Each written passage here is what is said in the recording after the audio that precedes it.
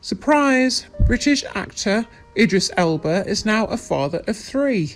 The 48-year-old let slip during a September 14th virtual press conference that he and his wife Sabrina Dhowre secretly welcomed their first child together. Elba made the surprise revelation while chatting to ET to promote his new movie, Concrete Cowboy. The film is about a troubled teen and his relationship with his urban cowboy father, a concept Elba said he could relate to. It really resonates with me. I'm a father of 2 boys and definitely I can't wait for my youngest to see this film, said Elba, who has 2 children from previous relationships, daughter Isan, 18, and son Winston, 6.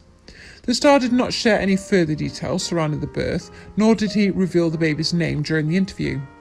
Elba was equally secretive when it came to his wedding with Dhowre last year. Although the event was hush-hush, the April 2019 ceremony in Morocco was extravagant and featured in British Vogue.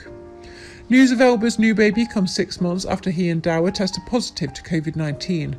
At the time, he was filming a movie in New Mexico, but Dhowre flew by his side once she heard the diagnosis. As soon as I heard that Idris was potentially exposed, I was on my way anyway. I wanted to be with him, she told Oprah Winfrey in her special TV Oprah Talks COVID-19. I think that's an instinct as a wife. You just want to go and take care.